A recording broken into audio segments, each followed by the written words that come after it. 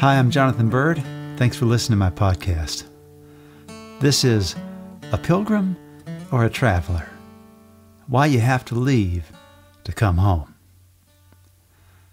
One thing I learned about leaving my country is my country sucks. My son lamented the typical American hotel room for which we had paid $335. I hope somebody washed these sheets. The air conditioner droned under the window.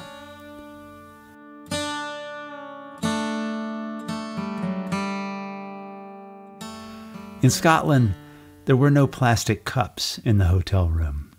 There were ceramic cups, stainless steel spoons, a down duvet, a real breakfast in the morning, and climate control that was felt, not heard. When we gathered for the first night of the tour, our host said, "We should come as pilgrims, not travelers. A traveler might expect things to be a certain way, to have all their days planned out.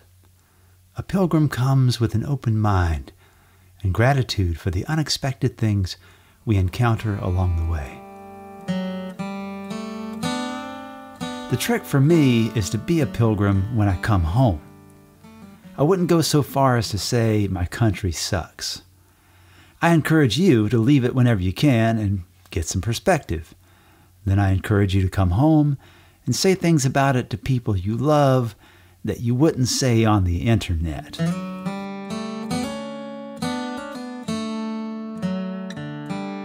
When people say that gas prices are too high or taxes are out of control, I know they don't own a passport. When people say the greatest country in the world, I just think they need to get out more. There are no drip coffee makers in Scotland as far as I can tell. I didn't see a French press or a percolator. You pay for an impeccable espresso-style coffee or drink instant Nescafe.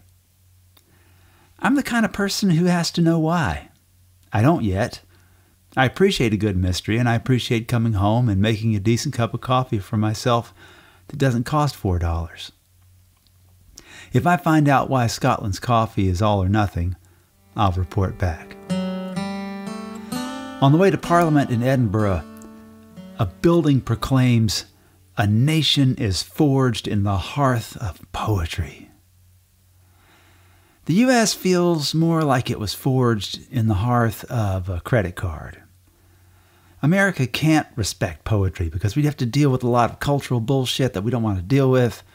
It's wild to travel the world, hear hip-hop everywhere, and realize that the rest of the world knows America better than America does because they actually listen to our poets.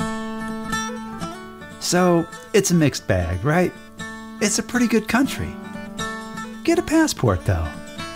Come back like a pilgrim. Check out the poets. If you read or look at this podcast on Substack or in your email, all the photos are mine.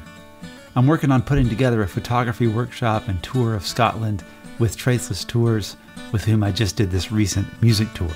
So stay tuned. Please share this if you like it. And this is a reader-supported podcast. To receive new posts and support my work, consider becoming a free subscriber or a paid subscriber at jonathanbyrd.substack.com. And thanks for listening.